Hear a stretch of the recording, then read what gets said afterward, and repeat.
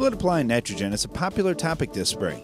A convenient and less expensive way to do it is the topic of today's Iron Talk.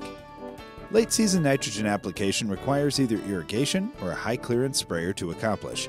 But should you really wait that long to get the job done? Corn is estimated to use 80% of its nitrogen needs after V6, so applying a good portion of your season's nitrogen mid-season makes a lot of sense. The catch is, you need to get the nitrogen applied in time for it to become available for the plant.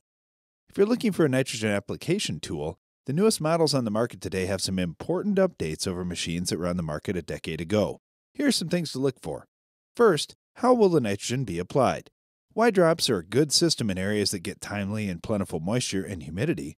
However, if things turn dry, nitrogen can still be lost. For that reason, you may consider a coulter at this timing to get the nitrogen safely in the soil where your roots can find it. Second, you don't want to run over any more crop than necessary. Look for a short hitch pin to axle length, like with Demco's new liquid applicators, to follow the tractor well through the contours of your fields and reduce crop damage. Plus, find a toolbar that can lift up quickly and easily to protect your crop when you turn.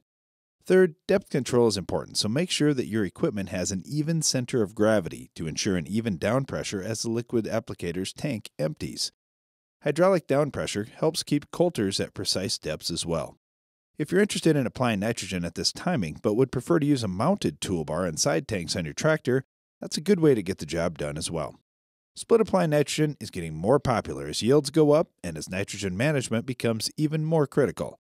Talk to your agronomist about the proper timing of application and the equipment necessary to get the job done right.